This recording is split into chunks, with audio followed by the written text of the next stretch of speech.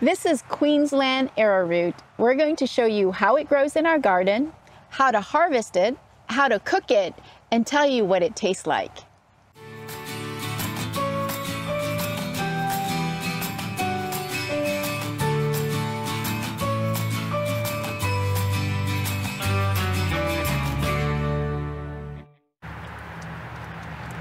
This is Queensland Arrowroot, otherwise known as Canna edulis. It is a beautiful foliage plant, but also the bulb or the root is edible. People can use it as a starch. Instead of cornstarch, they could use arrowroot starch, or they could also be eaten like potatoes. So we're actually going to thin it out and harvest some of the roots. It does not like our frost here. It will turn brown, and if it dies to the ground, no worries. You just wait until the spring and it'll come back up. The plant can also be used as chop and drop, and it could be used to cover the ground or use as mulch. And other people that have animals use them as fodder for their pigs or for chickens. Such an incredibly useful plant. It's not only beautiful, but very useful too. Love it. So here I am cutting the stalks low using a Japanese style sickle, just so that I can have easier access to the bulbs and the tubers.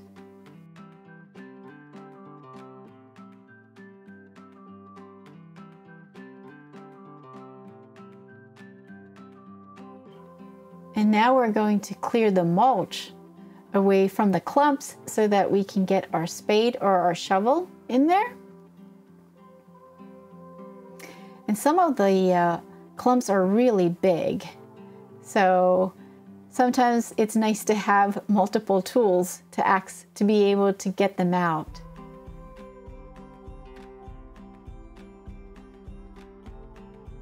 Divide the clumps if it's too big, just to make it accessible.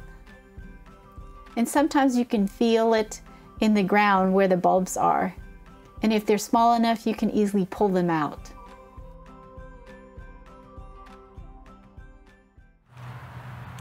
This is our harvest. I planted this entire clump here in the springtime with about this size clump, or maybe this size clump. But either way, it's much less than what we're actually having right now from the harvest of that one clump. Take a look at this beautiful bulb. So some people like the younger shoots because it's more crunchy, but other people, they like the older ones because it's got more sugar content, it's got more starch, so it tends to be sweeter. So, but isn't it beautiful? The root itself is beautiful. And when you plant this in the ground, it will take off in no time, especially here in Florida Zone 9. It may die back to the ground, but it will thrive in the springtime. And you can take a look at another clump that we have that will show you what it may look like in the winter over there. But just because it looks a little down, a little ugly in the winter, don't you fret. It will come back and it will flourish in the springtime. After harvesting the bulbs and tubers, hose them or wash them clean as you would potatoes or carrots. Cut them to manageable size. You want to cut the bulbs and separate them from the tubers. So to cook them, bring hot water to a rolling boil.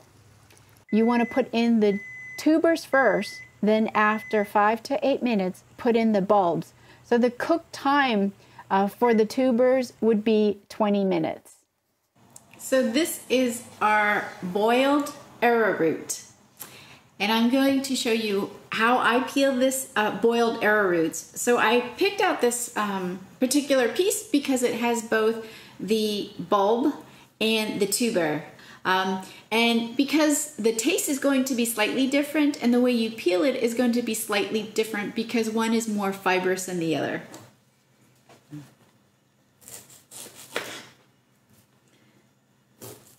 I'm gonna put the bulb to the side.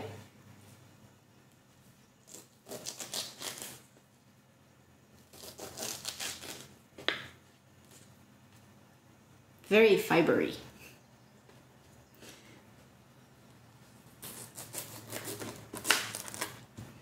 So that's the bulb. And we'll start with the tubers here. So I just peel it like, I guess, potatoes in a way. So this tuber actually has fibers also, but it's not as stringy as the bulb. So that one's done. Set it aside there. Get rid of this.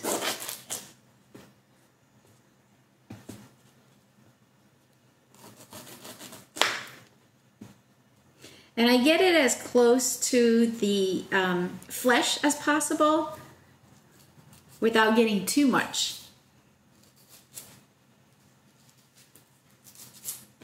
And there's some parts where it gets, you can feel that it's hard. So you want to remove that hard piece. And what you want is the softer flesh without any of the fibery materials. Now this is the bulb. And the way that you're going to peel it, you'll feel that it's much more stringy. So it can kind of just peel off. And you don't want to eat the string. So it's best to just peel it off like this. And it feels more mushy than the tubers. Yeah, it feels more mushy. It feels like a very well-baked potato or well-boiled potato. So put the bulb on one side. Peeling it off.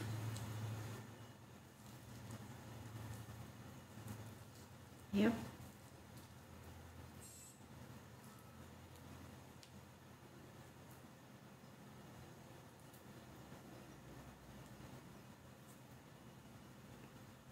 There you go.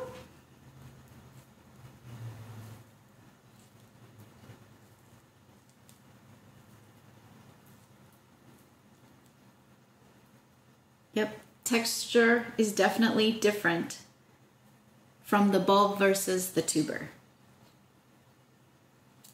Ooh, this is a little harder. Alrighty, so here we are. We have both the bulb and the tubers.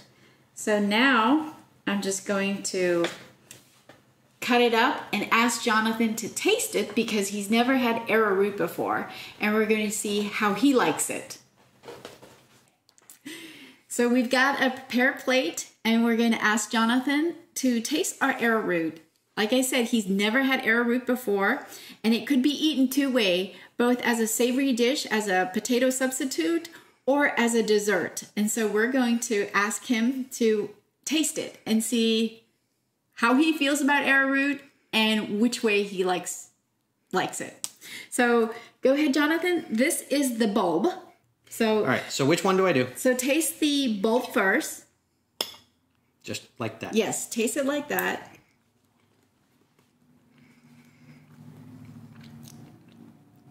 Okay, now, once that's done, I would like you to taste the tuber because there is a difference.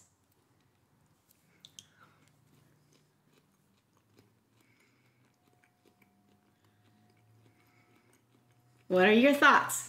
Okay, the bulb is like an unripe potato. It's a little nasty. It's got like this weird, it's like a potato with a really weird, almost like carrot green flavor. It's very strange. It slightly feels like overcooked potato, but it's fine. Okay, the texture is a very well-boiled potato. Yes. This one has a much better texture. Mm-hmm. It's a little more crunchy. It's not quite as mushy, for lack of a better term. I have lots of texture issues. If something is mushy, I'm not eating it. So this is less mushy. It is also doesn't have that weird, funky, unripe bitterness to it. Yes. So this is much better. Yes. And for me, I kind of feel that this texture, this taste is a cross between potatoes and water cressnut chestnut, water chestnut. Okay. Yeah? No. Because of that crunchiness. No, I'd say the texture of this is more like between a potato and an undercooked yam. But it doesn't taste like that. This tastes better. Yes. And it's very potatoey. Okay. If you can't get potatoes, this will do fine. Yeah, so this is way you can eat with your meat, you know, as a potato substitute without anything on it other than maybe salt or pepper. However, you can also eat it as a dessert. So what I prepared here are basically it's sugar and ground up sesame seed with a pinch of salt. Roasted or not? It's pre-roasted. Okay. And then this is coconuts, shredded coconuts, unsweetened shredded coconut. It's better if you can get freshly scraped coconuts, but we don't have that. So I'm going to give a sprinkle for both the tubers as well as the bulb and see what you think, whether it tastes better with the sweetness on it, with the sugar on it, with coconut, or whether you prefer it plain. There you go. Which one? Try this one first and see what you think, whether it improves its taste. Can't be much worse.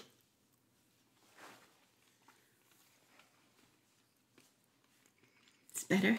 No, that's still wrong. I mean, it's not terrible. Trust me, I've eaten things that are way worse than that, but that's not something I would choose to eat if I had a choice. Okay, now taste the tuber. It's a little fibery. You can remove the fiber.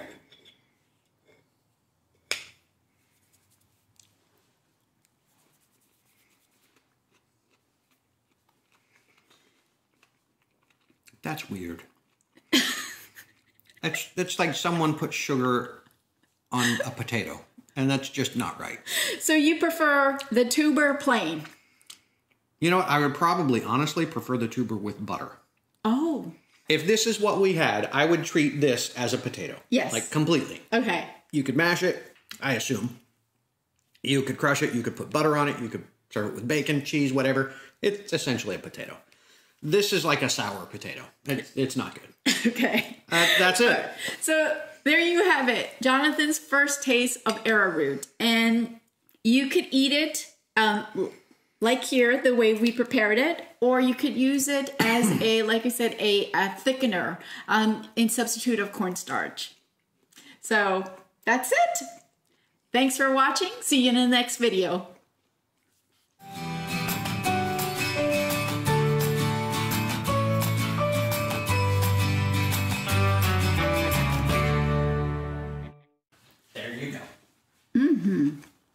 Yeah.